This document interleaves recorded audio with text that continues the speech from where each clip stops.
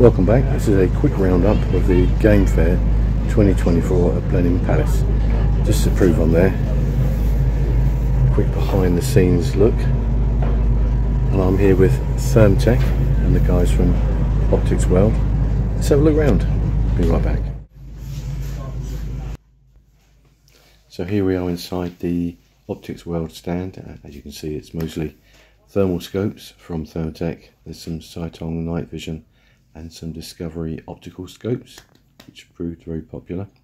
And outside there's a couple of tripods with scopes and spotters. This is the row we were in, which is still classed as Gunmakers Row, although it should have been called Clothes Makers Row, I think. Lots of big brands there. Lots of people buying them as well. And looking back through, I thought I'd try and catch Winnie, but she's too camera shy. She's run off. Outside, Jason's there somewhere. Where is he?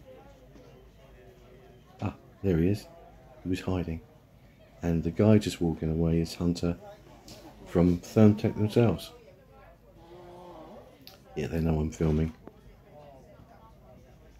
Another quick look at the rifle stocks. So across the way are the clothes that I spoke of earlier.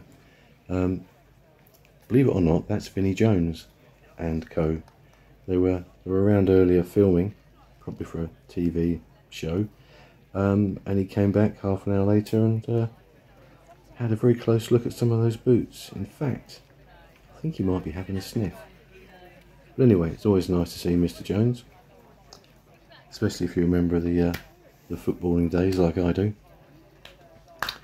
And I'm pretty sure he flew out by helicopter about 10 minutes after that. Didn't really draw a crowd, which is surprising. Perhaps nobody's spotted him yet. I can't believe it's just me. Anyway, it's the Game Fair. Let's look at some guns. Selection of used and refurbished shotguns from Elderkin & Sons. This is where all the food is cooked. They clearly cook it very well, judging by all the smoke. Apparently it's nothing to worry about. There's everything there. You name it, you can buy it there. The show prices are as show prices are, but it's all pretty good. At the police there, or the firearms and explosives licensing guys, very helpful if you've got any queries about your ticket, why you can't get one or why it might be revoked. They're more than happy to give you all the information and advice they can. Very friendly, very welcoming. Now Pixra, I couldn't resist Pixra because their stand looked so professional, and it is a really nice setup. Unfortunately, I can't say the same for their product. This is just my opinion, and I am biased, but I didn't think it was that good. As they're all part of Thomas Jacks, I popped around the corner. There is Tom having a chat with a customer, doing his best to look busy because he knows I'm filming. Actually, there's plenty going on around there. They're always busy, and they've got that huge viewing platform. Night Pearl. Now, these guys are a hidden gem. Again, some of their earlier stuff maybe wasn't so good. But the stuff they've got now is bang on the money. Very impressed with it. Unfortunately, they're next door to Hick Micro. Hick Micro seem to be expanding all the time. It's a sea of tripods along that whole row. And in fact, I'll turn around in a second, I'll show you the other side. So there's a lot of people there. There's a lot of tripods there. And then I took a few steps back and turned around and there was more tripods. That's an invasion of the tripods. There you go. But it looks like they were having a good show, as they always do. Always have a big presence at all the shows now. Scots Country. It's always nice to have a little look in there. Again, very nice stand. Quite a big presence. And then next door to Optics Warehouse. And that's probably one of the smaller displays I've seen from Optics, but again, very busy.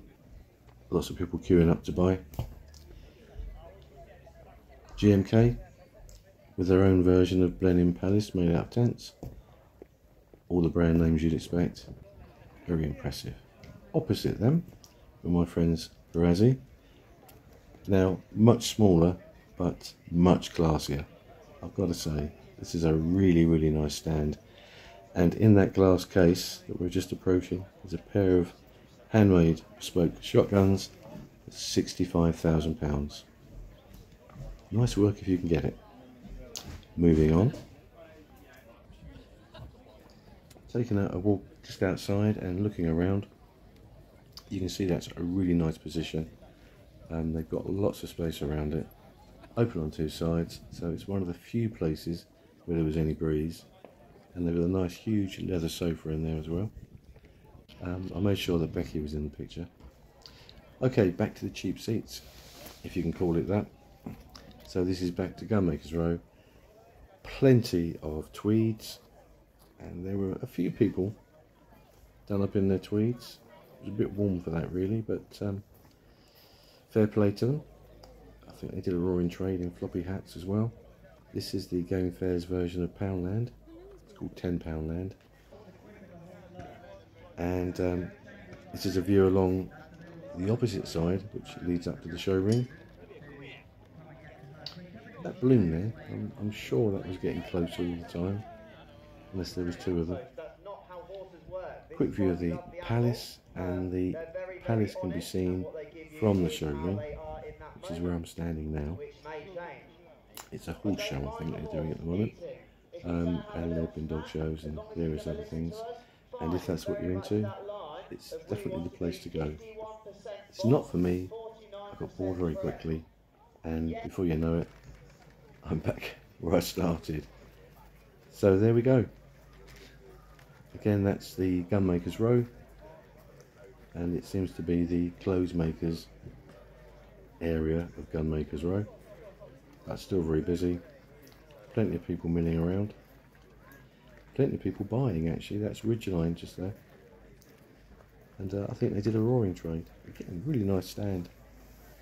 A lot of effort's gone into that. And I saw them taking it down, so I can say that a lot of effort did go into that. There's Optics World next door, and Magic Ball next to us. And that's the end of play. Sunday afternoon, everybody wandering home. Off into the sunset.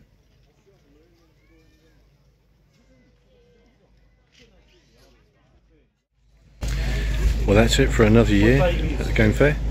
So that was a quick roundup, and I'll see you all again soon. Bye for now.